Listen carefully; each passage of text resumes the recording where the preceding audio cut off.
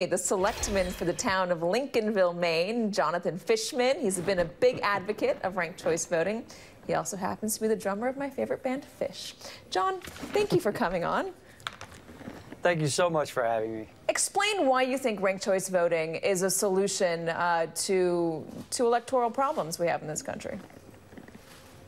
Well, the typical catchphrase that's used to describe it is more choice, more voice. It makes it impossible to win an election without an actual majority of the voters supporting you. And the way that we vote now, with what's commonly referred to as plurality, is if you have 100 voters and 38 vote for one person and 32 for another and 30 for a third candidate, the person who has the most votes out of 100 would win. But that's not a majority of the voters. And so Maine has come up with a way. Well, Maine hasn't come up with a way. It's the way that they vote in Ireland and the way they voted in Australia for 100 years. But it's a way of voting which ensures that a majority will eventually be reached, a broader consensus of the feeling of the electorate.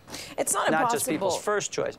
It's not impossible to get a 50%, over 50% that happens quite a lot. But in those elections where 50% isn't reached, and you get 30% of the vote, maybe in a presidential election where a third-party candidate comes in and siphons off 10% of the vote, or even 4% of the vote, or maybe 20%, whatever it is, and it ends up where it's not a clear 50% majority. You think that what this does is that it allows voters to vote for somebody that there's more consensus for, rather than elect an official that only has a minority of voters behind them?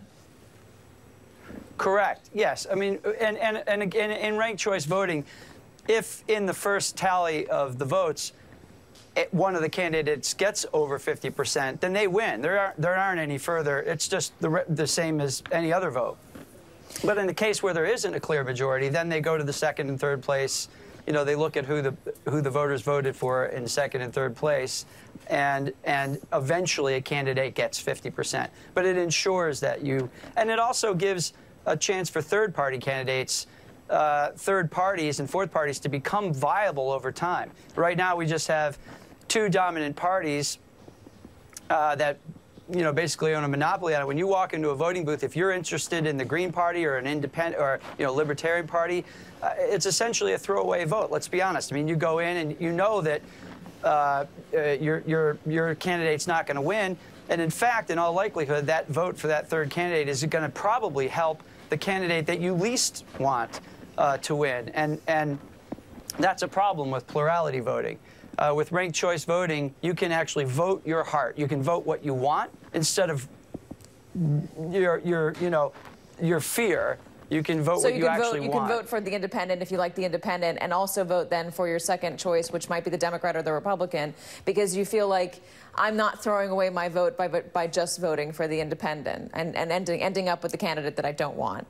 There are a few other places. Exactly. Yeah, there are a few other places that are considering this. We can put them up on the screen. Berkeley, San Francisco, Oakland, a few places in California, Minneapolis, St. Paul, Portland, San Leandro, California, Santa Fe, Tacoma, Telluride. So it's not a popular, not an unheard of idea. It's certainly being considered. But there are critics out there, John, that say that this is going to favor the Democrats, this sort of voting. It's not going to be good for Republicans.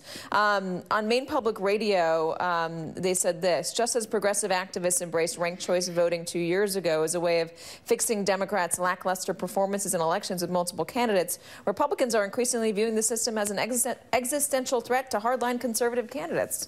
What do you think of that?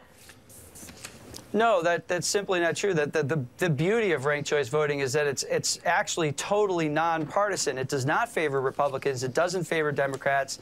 It favors the voter. It puts more power in the voter's vote. It gives the voter a broader choice.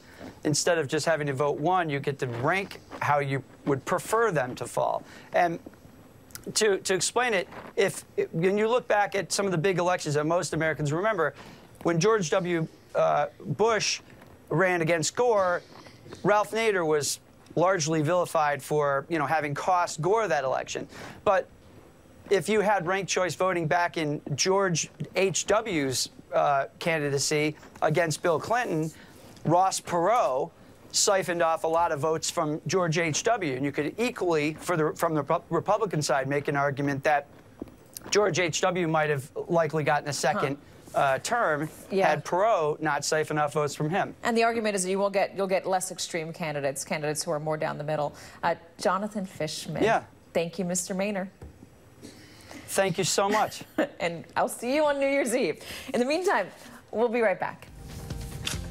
The meeting of the Executive Finance Committee is now in session and adjourned.